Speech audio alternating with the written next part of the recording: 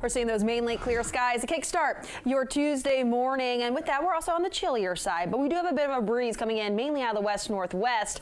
And with that, those temperatures are starting off into the 20s and low to mid 30s. Again, these are some of the colder spots of the map from Manassas to Culpeper to Orange and Fredericksburg. But we're upper 40s though in DC, right around the freezing mark Waldorf. We're lower 40s, so you head off towards the north, Hagerstown and Frederick coming into the low 40s. We're seeing that breeze mainly out of the west-northwest, 3 to 10 miles per hour for much of the region. We'll eventually notice that breeze picking up by midday today, likely seeing some of those sustained winds upwards of 15 miles per hour. Could see a few gusts right around 20. But aside from that, really a nice fall day out there, especially for mid-November standards. We'll see high temperatures into the mid-upper 50s to low 60s later on today, which is nearly seasonable for this time of the year, especially for DC. DC around this time of the year, 59 is a typical high. We'll be just shy of that later on this afternoon, right around 60 as you head farther south, mid-upper 50s farther north. Now overnight tonight, the winds will peel back. So the winds will be light and variable across the region.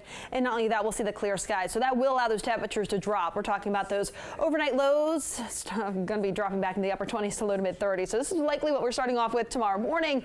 So I'd like to have to brace for this for tomorrow morning before we bounce back in the upper 50s to right about 60. Likely seeing that high of 60 degrees out there in DC tomorrow afternoon. We'll see mainly to partly sun-filled skies Wednesday and Thursday. Friday, though, we'll notice increasing cloud cover ahead of that cold front off towards our north and west. We also have a system down to the south, which will likely ride right along the eastern seaboard and move into southern New England, but that could clip us with a few of those rain showers out ahead of that cold front. But notice how much of that rainfall holds off till at least later on Friday. So it looks like now the bulk of our Friday looks mainly dry. It's after sunset when we could see a bit more of that precipitation moving in, but we certainly do need the rain. We'll take it, but it looks like Friday will be the only day out of that 7-day that we actually see that rain moving its way through. In terms of the forecast versus the average high temperatures, we'll finally be above average towards the latter half of the work week. So we do see that warm up ahead of that cold front on Friday, back in the upper 60s on Friday. Then we fall back just below the average for this time of the year on Saturday. Sunday will be a few degrees below that, and that continues into early Monday, or I should say into the early part of the next work week.